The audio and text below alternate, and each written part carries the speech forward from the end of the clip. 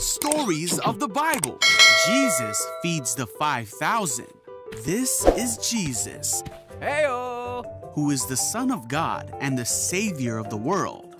While Jesus was on earth, he taught everyone about God's love. He did many miracles and healed people of their sickness. Oh, hey, everyone! A huge crowd kept following him wherever he went because they saw his miraculous signs as he healed the sick. A crowd started to gather around Jesus. There were 5,000 men and many more women and children. Turning to Philip, he asked, Hey, Philip! "Where can we buy bread to feed all these people?"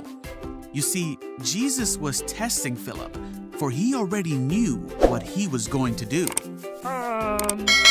Philip replied, "Even if we worked for months, we wouldn't have enough money to feed them."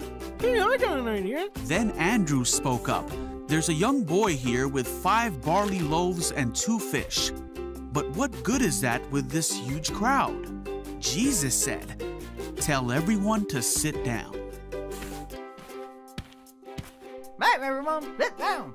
Then Jesus took the loaves, gave thanks to God, and gave them to the people.